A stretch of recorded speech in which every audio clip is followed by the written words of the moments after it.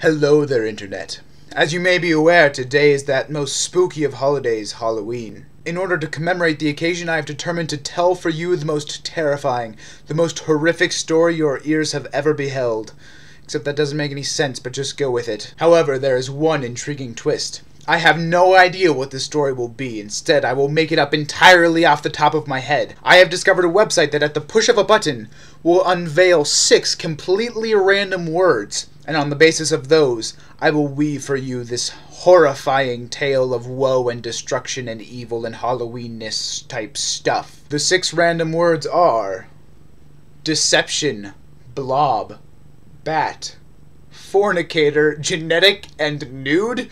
No! I refuse to do that. The 6 random words are dozens, demon, skull, blackmail, exact, and scream. That seems oddly fortunate for a Halloween list, but I swear that's actually what it is. And so let us begin. Life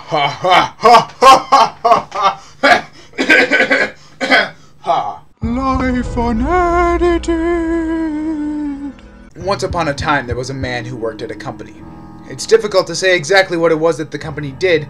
They had dozens of different departments, all doing dozens of different tasks. This man was simply one of the dozens of different employees who worked at that company.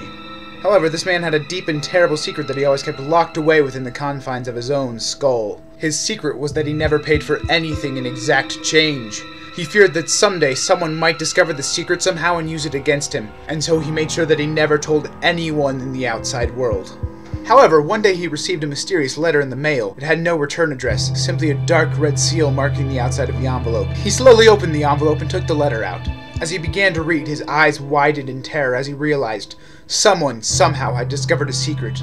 The letter told him that if he didn't start using exact change to pay for everything, his life would never be the same. He would be followed and tracked and haunted and absolutely ruined by evil forces unknown. The man was terrified. He didn't know what to do. He never carried around random dimes and nickels and pennies in his wallet. He simply used 5s and 10s and 20s. It wasn't his fault, but it seemed like there was nothing he could do about it. Some evil force was trying to blackmail him into submission, forcing him for who knows what reason to succumb to the evil will of the evil. I've used the word evil way too many times in this story already. Anyways, the man went home that night and lay in bed worrying about what could possibly happen if he didn't start paying for things in exact change. That night his sleep was haunted by nightmares of demons chasing him, jingling bags of quarters. He knew not what torment they might give him, but he knew that he simply had to keep running. He tried to defend himself with large dollar bills and checks and credit cards, but everywhere he went the coins were always there, following him, pestering him, occasionally pelting him, and just all around tormenting him with their presence.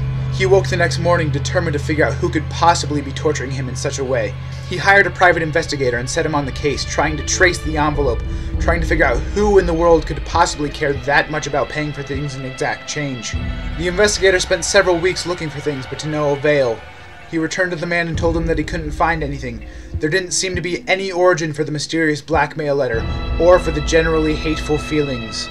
The man thanked the private investigator for his services and asked him what his fee was. Private investigator did a quick bit of math and came up with a total of $97.37. The man knew he could pay that, so he reached into his wallet, pulled out a $100 bill, and handed it to the private investigator. Suddenly, the air grew heavy as an evil grin crossed the private investigator's face. The man realized his mistake and quickly tried to take back the $100 bill, but it was too late. With a maniacal laugh and the smell of sulfur, the private investigator disappeared in a torrent of change that slowly began to bury the man. He couldn't seem to do anything. The quarters and dimes and nickels slowly rose up, past his legs, past his chest, and as it closed over his mouth, he let out one final scream in agony. He hadn't heeded the letter's warning, and he was never heard from again.